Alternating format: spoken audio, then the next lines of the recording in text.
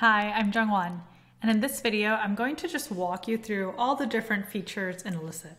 I'm not necessarily going to show you how you can use them to accomplish a certain workflow. I just want to kind of point out all the different buttons and explain what they do so that you can get oriented.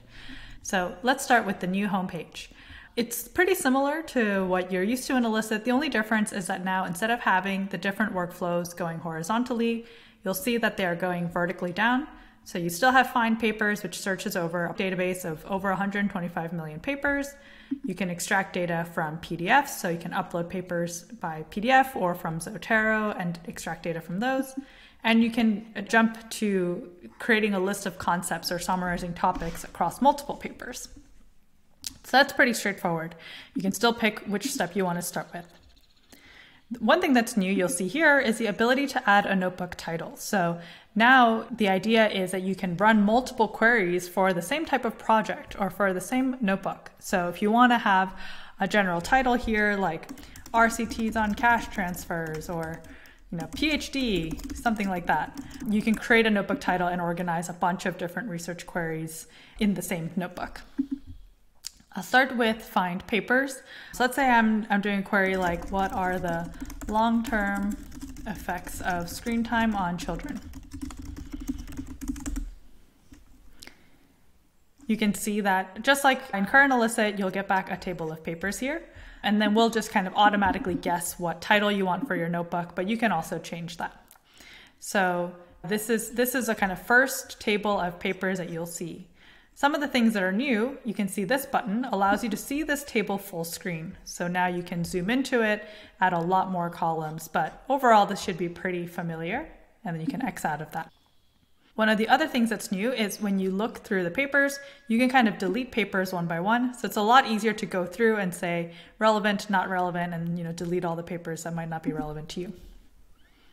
Now, the real magic of notebooks comes from the ability to add a new step. So let's click on this, and you can see there are a bunch of different options here. And so this is where you can really keep building on your research workflow, taking new steps and going deeper and deeper and getting richer information.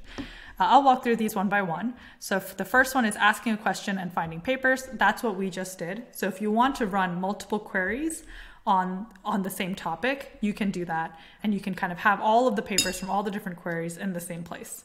This is not asking a follow-up question to this, so it's not going to see these. It's just going to be asking a kind of a new independent query. But obviously you can ask a question that's related to this if you want to.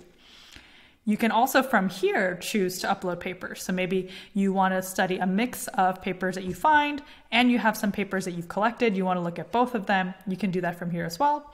And again, from here, you can create a list of concepts as well. So for example, if I click extract, I'll see I don't have any papers on screen time here, but you could see if I did, I could upload a bunch, select a bunch of all the PDFs that I wanted, for example, or I could select papers that are already in my library. And similarly, if I wanted to generate a list of concepts, I can ask a query here, like effects of screen time on children. And it'll kind of run this list of concepts workflow, find a bunch of concepts, while I still have this table of papers, and I can still look through these papers at the same time. So we can do a bunch of things at the same time here. A couple other navigational things you can see there's a long list of things. So eventually you might want to collapse it. So you can kind of collapse some of these steps. This you can collapse once you select some papers. So I'll just kind of arbitrarily pick some and then collapse them. And then let's look at some of these other steps. So you can see that there's the ability to create a new table from selected papers. What that means is across lots of different queries, you can pick the papers that are most interesting to you and then combine them into a new table, which might be like my favorite papers or most relevant papers or papers to keep looking into. So that helps you kind of stay organized even when you collect papers from lots of different queries and sources. You can summarize abstracts for select papers. That means you can pick the papers that you want to summarize. This is also a really popular request. And lastly, you can chat with papers. You can't click on these until you've selected some papers. So let's go back here, and you can pick some papers, for example, here. And I guess I can pick some random cash transfer papers. This doesn't really make sense, but now these kind of options are available to me, and it'll show that I have 4 papers selected. So I can create a new table with the 4 papers. You can see that it was able to combine papers from my public search along with papers that I uploaded. I can select those papers again, and then I can, summarize the abstracts of those papers. I'm not sure how this will go because they're so different. Yeah, it's probably a pretty random summary, but just showing you how all these features work. And then lastly, you can chat with papers, and so you can ask, what are these papers about?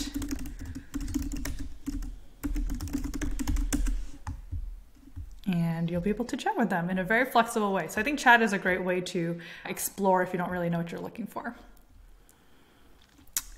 You can see here that when you hover over this 4 papers, you'll see which of the 4 papers were considered in this chat and what the inputs to this are.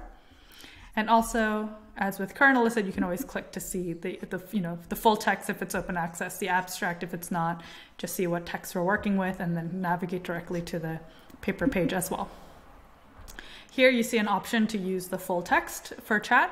So when we have the full text of the paper, and if you turn this on, then we'll use information from the full text. So we'll have the full text if it's either an open access paper or you've uploaded it. Otherwise, we'll only have the abstract. But if you want to use fewer credits here, then you can turn this off and only summarize information from the abstracts. At this point, we've done a lot of things already, so it might be helpful to point out this table of contents where you can jump from step to step. So you can go back all the way to the top and look at the first result. You can look at the table where we kind of combined all of the papers that we were interested in and so on and so forth. And you can also collapse that if you don't care that much. From any of the tables, you can also add more columns, just like you can do in current Elicit. So maybe I'll just add a methodology column really quickly.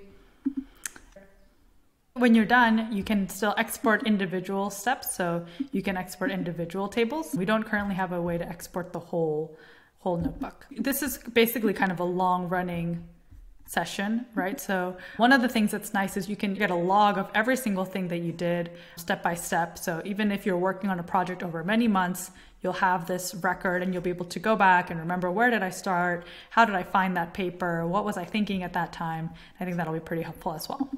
We'll also save all of your notebooks here. Let me name this notebook.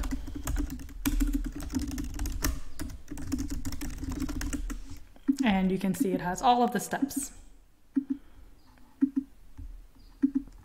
So you can always go back and continue from where you left off.